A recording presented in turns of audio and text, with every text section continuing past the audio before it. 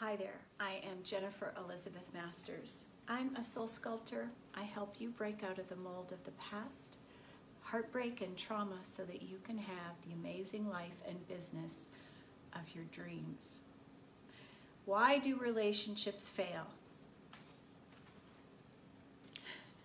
And if there was an MA to get, it might be on relationship failure, and I think I've had it a few times.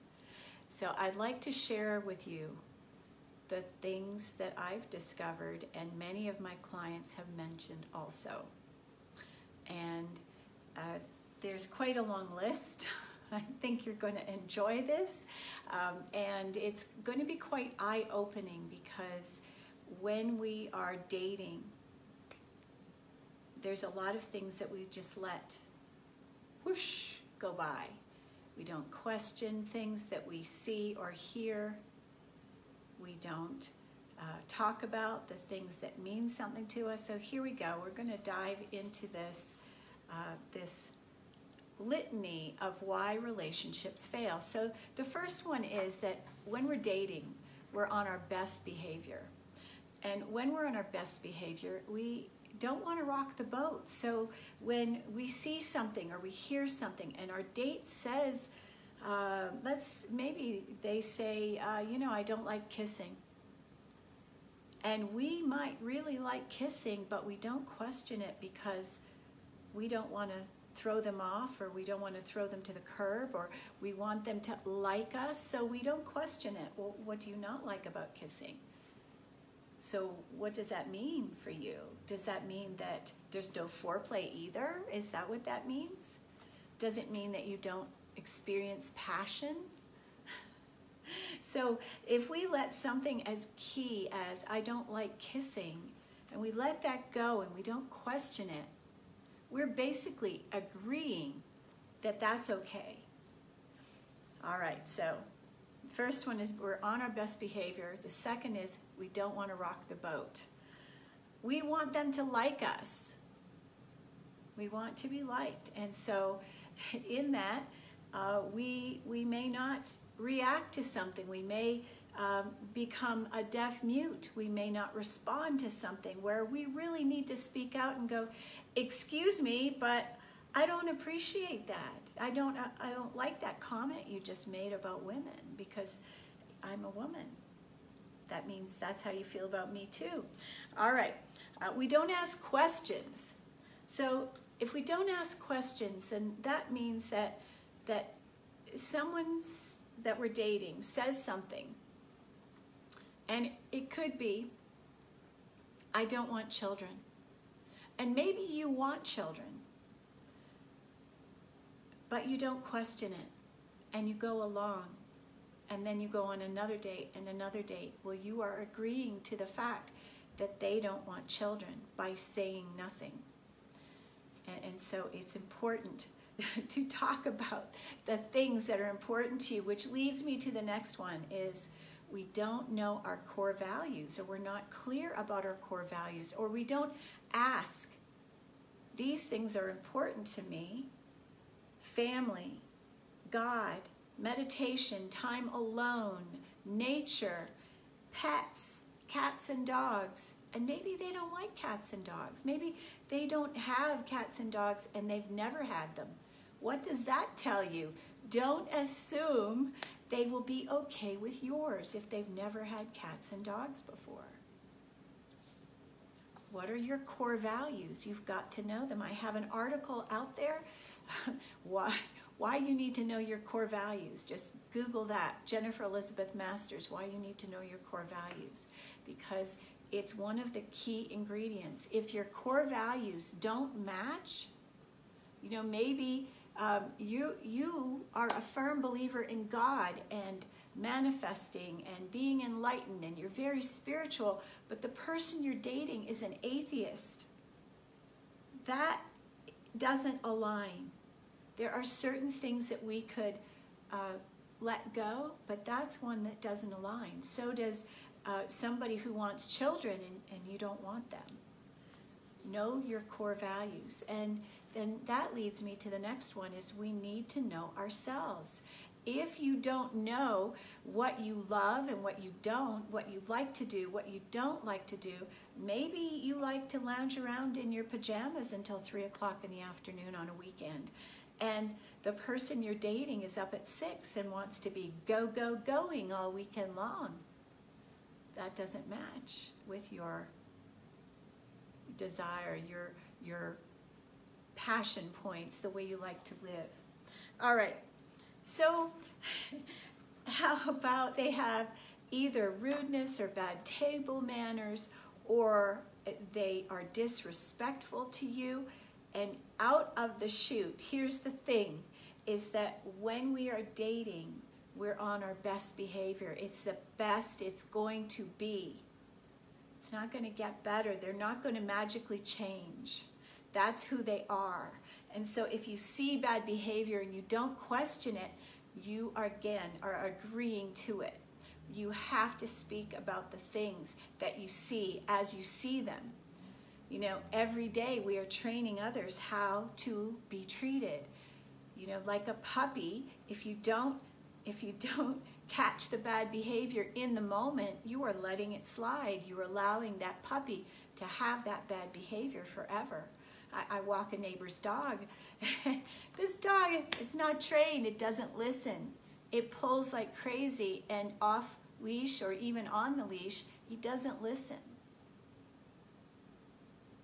So that's a bad behavior. Can you deal with this bad behavior? Mention it. Talk about it. All right. You're a people pleaser. Well, so what are people pleasers? People pleasers, if you don't love yourself, and having been there myself, I was a people pleaser at one time. I did it for well over 30 years, trying to make everyone else happy. And in the end, what happens is we feel lost, we feel neglected, we might feel totally unsure of who we are. When you spend your life pleasing everyone else, then you're not taking care of your own needs. And people pleasers put themselves in last place when they should really be in first place. And I'm not talking about being selfish or mean or rude, but if we don't care for ourselves, who's going to? If you don't love yourself, how can you expect anyone else to love you? You know, we get what we give, and if you don't love yourself, you can't expect anyone else to love you. It's the way it works. So, people pleasers, if you are working to please the other person, then you're not being authentic. And the more authentic that we can be, the better the relationship will be from the get-go. So don't fake it till you make it. Be who you are. You aren't clear about your agenda. Maybe you don't know. Do you want to be single? Do you want to get married? Do you want to have kids? Oh, I don't know. I don't know. So here's the thing about that. If you don't know what your agenda is, how can you tell someone else? So maybe you've been single a long time and you enjoy being single. You like having your own place. It's nice to go and spend time with the person you love, but it's also nice to come home and have a few days to do what you want, to be on your own. And if that's what you want and that's a priority, you need to know that, and you need to be clear with whomever you are dating. So all of these things, if you're already in a relationship and things are breaking down, it is likely that these are things that you just let slide. You didn't think they were that important. And then all of a sudden, a couple years in, 3-4 years in, you become authentic, and then your partner's going to go, who are you? I don't know you. It's best to be authentic from the get-go. All right, so you're trying to rush to the finish line, and you are trying to get married fast. You're in a big hurry. Love is not something that can be rushed, nor can marriage. It's best to date for 2 years so that you get to know somebody, and through all the different astrological signs and changes and for 2 years or more, because you really don't know someone very well until you've spent that kind of time with them. Oh, if there's age difference, talk about it. If you just want to date, say so. Being honest means that you speak your truth from the beginning rather than allowing someone to believe something that isn't true.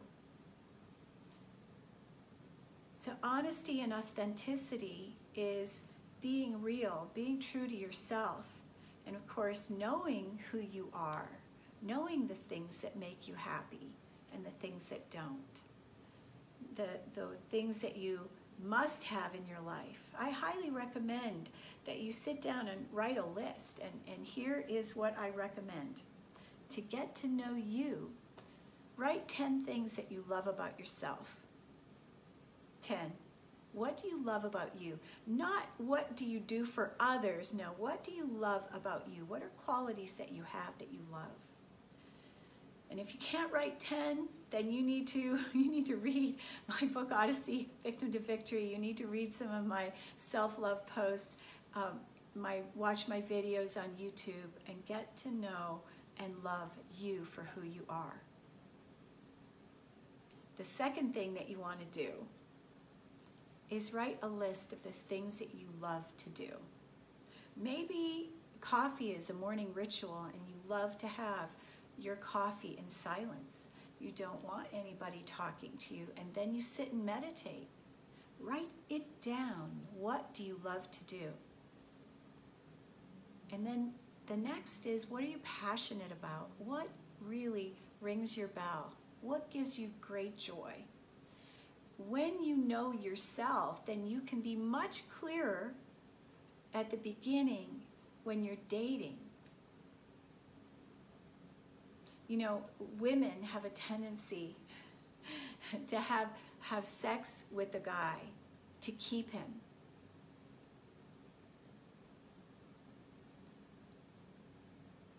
And I'm talking about people pleasing. So if you are getting to that intimate place with somebody before you're ready, then you're doing yourself a disservice.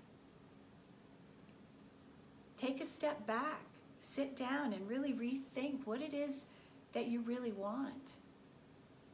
And maybe you're not ready for a relationship, and that's okay.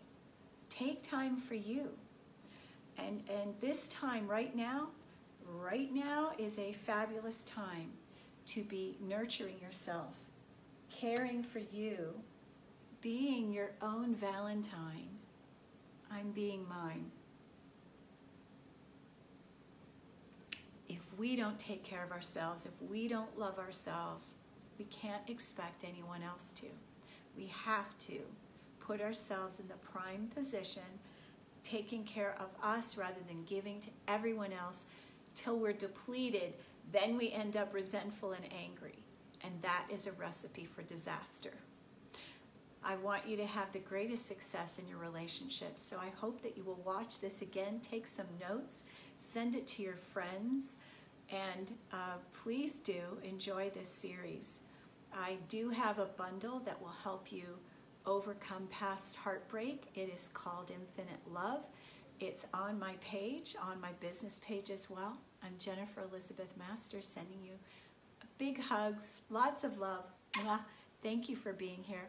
Post your questions below and I'll put them in the next video. I thank you for watching.